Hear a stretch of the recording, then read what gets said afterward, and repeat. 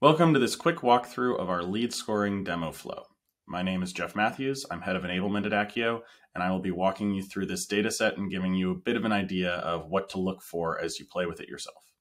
This is the first flow that will show up for any new users, so hopefully you are a little bit familiar with it. You may have reached this video via the very start page of your trial or from another location. But either way, happy to have you here. Let's take a look.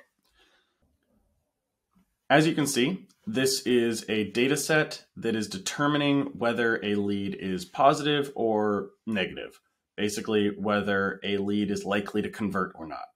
It has a lot of basic information that can be useful to determining that, and we have already set it up to go through all of the steps. So right here, you can see we have basic information such as demographic data, job title, years of experience, company size, industry, location, etc.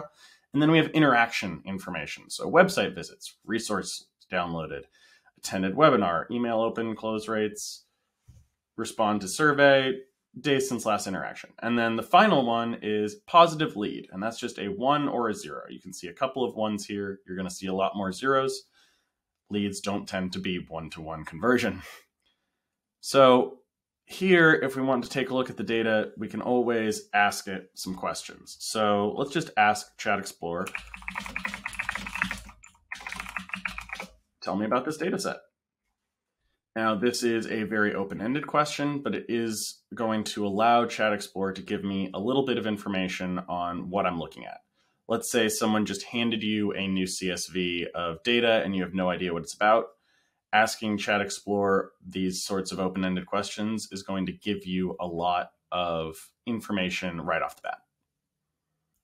All right, you can see, gives us a rundown of what each of the rows is looking like, columns is looking like. A little bit of information on what the data set can be used for, how much data it has, and that. So nice little bit of information. With this in mind, we can then ask it to do some graphing of anything that we want to care about. So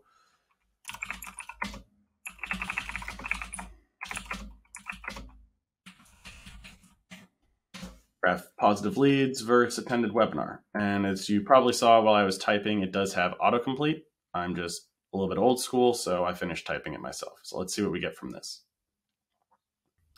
And as we can see, this is probably one of the most flat comparisons where almost as many people who attended a webinar converted as didn't. So that's going to be a very high value number, which makes sense. It's a self-selecting group of people who are highly interested in the product.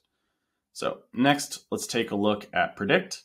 You're going to see we've already done a prediction. We are doing positive leads. We have 98% accuracy.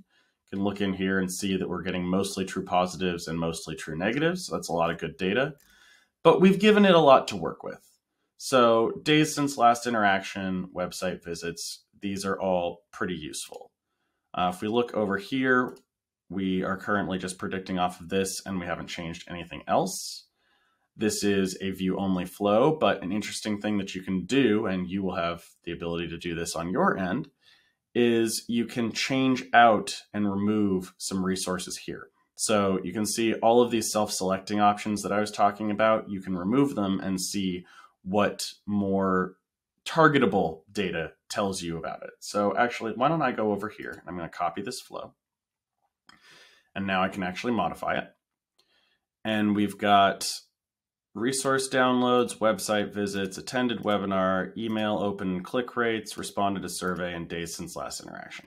So these are all of the things that it's much harder to affect. Obviously, we can have more webinars, but getting people to attend is much more their choice.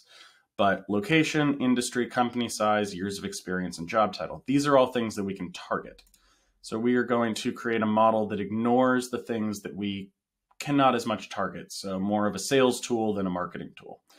And let's see what we get from here. So as you can see, our overall accuracy has gone down, but now we can see what these other types of fields have as effects. And they all have about the same amount of effect, and we can click through them to see where we're getting benefits. So executives and managers are more likely to convert. People with more experience are more likely to convert. People in finance and healthcare, more likely to convert. So we have this information to work with on the data. So you can see that this data set can actually be used for a couple of multiple things. How people are responding to our current marketing plans, or how best to target people for future outreach. Anyways, let's continue on. We are currently deploying this to the web app.